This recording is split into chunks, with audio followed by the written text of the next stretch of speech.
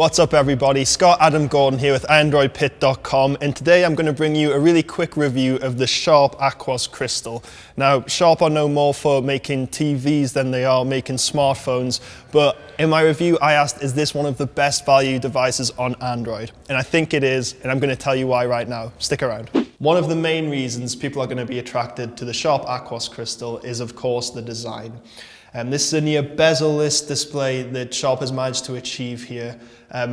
Many manufacturers out there are really trying to optimize the screen-to-body ratio, and Sharp has overall, I think, been really successful. There are a couple of caveats, one being that the chin on the device is rather protruding and more noticeable than maybe on other devices, but this is an unfortunate consequence of trying to make a display which for the most part is really, really nice to look at and really great. If we have a look at the sides of the device, no buttons on the right hand side, you've just got the volume rocker on the left, 3mm headphone jack at the top and the power button on the right hand side. Overall, it's really easy to handle. The power button maybe isn't in the best possible place here for right-handers at the top right. It's a little more awkward to get than if you were left-handed, but Sharp has implemented a few gestures to try to make it starting or switching off the device a little bit easier, and I'll talk about those in a second.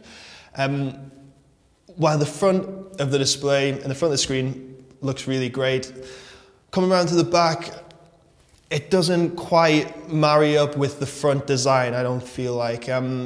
Maybe if Sharp had managed to keep everything as thin as this side panel, it might have worked out a little bit better, but because it's just a little bit protruding and it has this matte white textured back panel, I don't think it really works. This on its own may be great, and the front alone would have been fantastic too. Together, I don't love it, but I think it's what it looks like from the back, it is a small price to pay for, I think, this great front design here. And this really is something that's pretty fresh as far as the Android platform is concerned. There's not many other manufacturers that are aiming for this kind of feel. And it is really good, especially for the price of the phone, which I'll come to in a second. The display itself is a HD screen, that's 1280 pixels by 720. Sharp are known mainly as a TV manufacturer, and because of this, the screen really is great, especially again at the price point.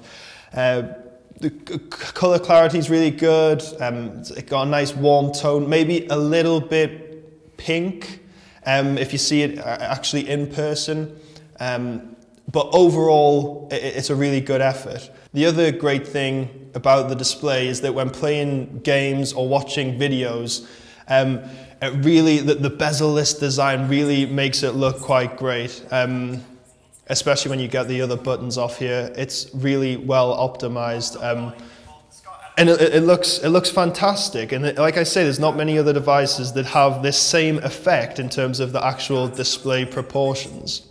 Now, the Sharp Aquos Crystal is running Android KitKat 4.4.2. So this obviously is an older version of the Android OS. There's no word yet as to when or if it will be upgraded to Lollipop. I'm sure that will happen at some point in the future. However, it's a stock Android with relatively little bloatware. The Boost mobile apps that have been included can be uninstalled, and there have also been some pretty cool gestures implemented into the device, which I'm going to quickly show you now.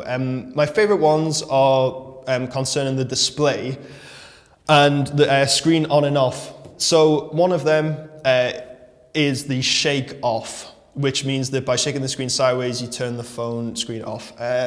This one's kind of hit or miss. Let's see if I can try to get it to work this time. Okay, so that works, which I think, that's not a bad little feature.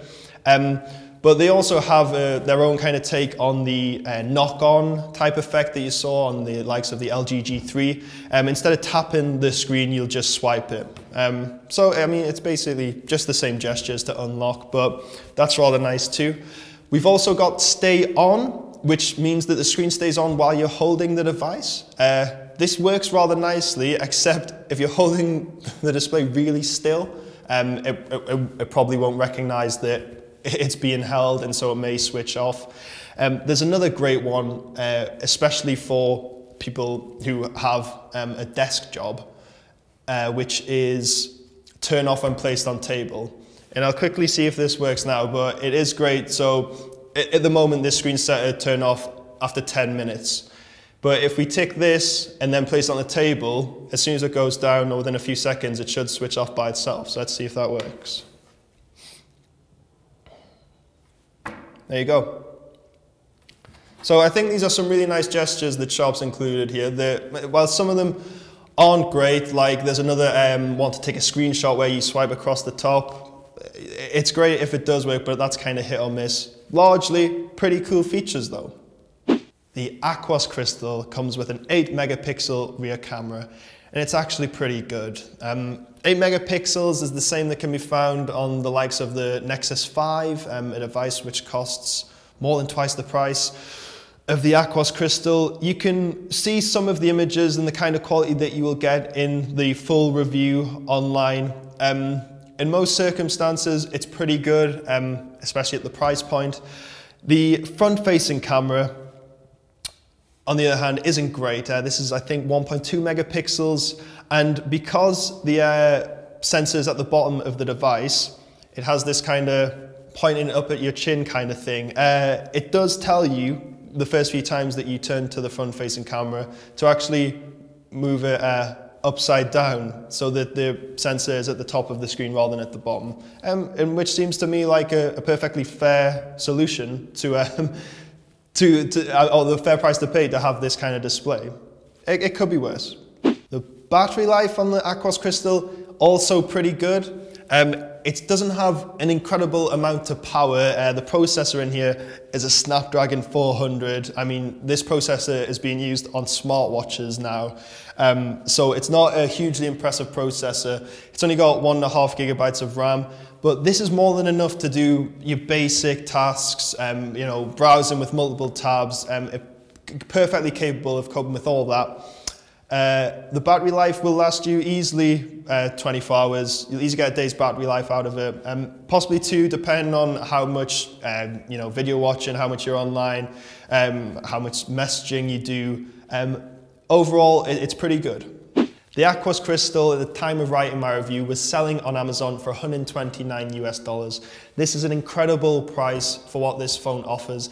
Even without this design, I think that would be good value for what you get with this phone. I think the fact that it has this great, really unique look just adds to that. I gave it 5 stars in my review.